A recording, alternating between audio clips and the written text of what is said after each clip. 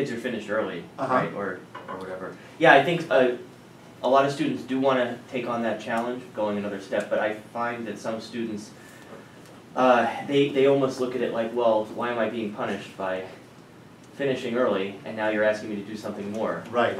So not everybody is game to take on, right. You know, they don't look at it the same way that I would hope they would. I appreciate what you're saying. Let me respond, if I may, as follows. When you continue to build a culture that it's not about, excuse me, I'm very sorry. I'm totally fine. I'm totally fine. I think I'm fine. Okay.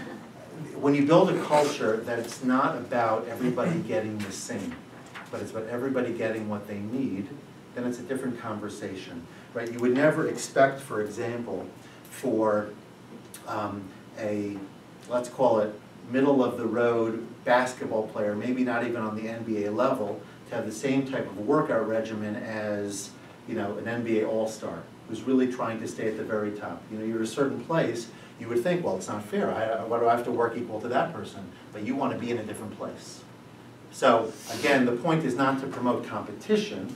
The point is to promote maximizing your potential. That's really what it's all about.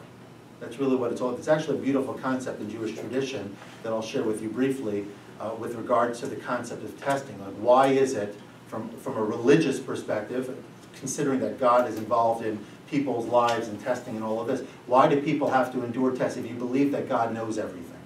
In other words, if you truly believe that the outcome is already known, why go through the testing process? Always ask this question.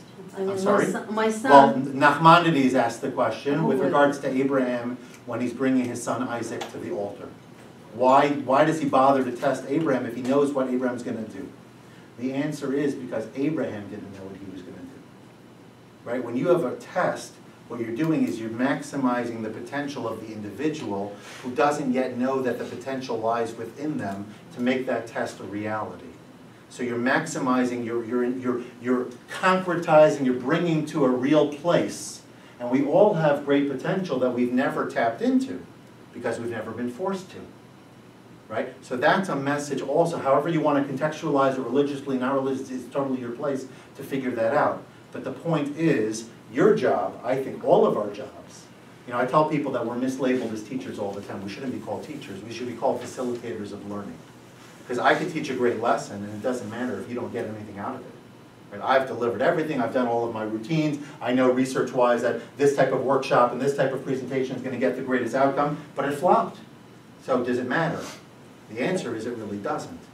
Right? I can cover all of my curriculum and still not have achieved the goal, which is why we assess formatively and do all those things to know that we're, you know, meeting our target.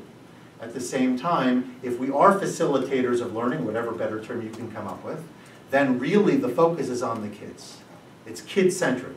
It comes from the student's perspective. What do you need to succeed? And how can I really make this year the most for you? And the goal of school should not be to just coast through it. The goal of school should be to maximize the time. Now, nobody wants to work, quote-unquote, extra.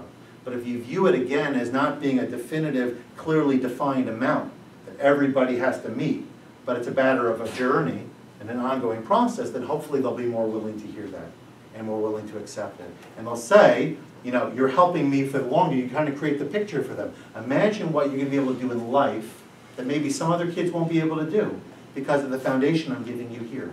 So you give them some type of real-life connection, how this could be useful. And more today than ever before, kids want to know, how is this useful to me? How will this help me advance in my life? There's a lot of disillusionment in education because we're not doing a good enough job in selling the importance of what we're teaching. And that's why I think STEM and some of the other things are really taking front and center, because they're coming back, they're sort of cycling back to what's really important in all of this and how do we make it real.